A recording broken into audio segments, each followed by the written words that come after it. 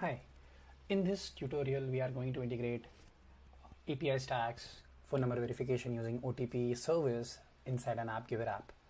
To start with, I've logged into my API stack account. If you're using API stack for the first time, you can go to Marketplace and click on phone number verification using OTP service and click on install, and the service will be installed in your services tab. Once it is installed, you can go to no code platforms and you can see integration steps for AppGyver.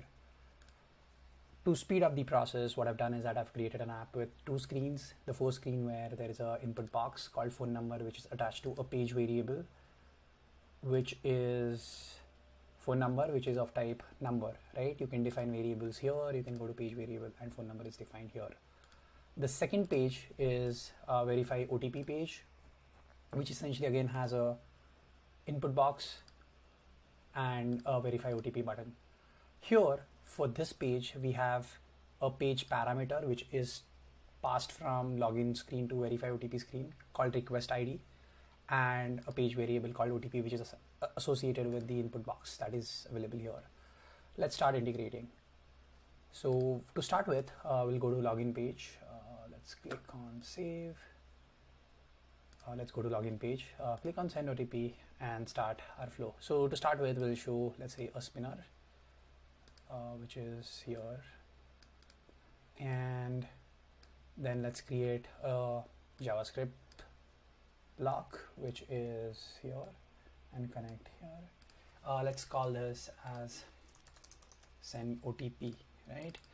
Double click on it and you will see an input which is going to be a phone number input, which we will connect it to the page variable phone number, right? Now come here and you will see that there's a code block available for send OTP, which we'll just copy and paste it. Now the only thing you have to be careful about is it's automatically, your API key is automatically filled up, which is this in your code snippet, so you don't have to really worry about anything. Now the last bit is we have to remove result, and there are two things that we are responding with. One is success, which is a true false value, which is going to be a required property. The another one is request ID, which is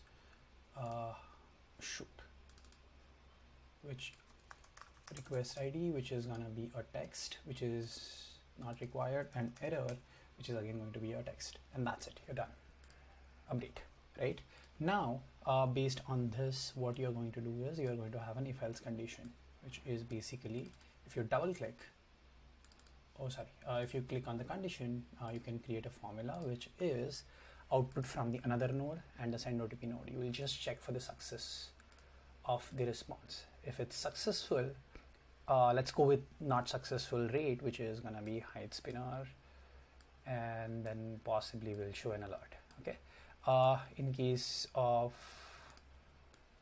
success, we will hide the spinner, and then we will navigate to a new page, which is going to be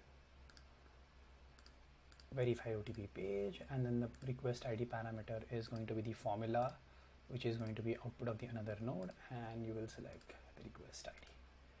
This is it. You're done with integrating send OTP flow inside your AppGyver app. Thank you.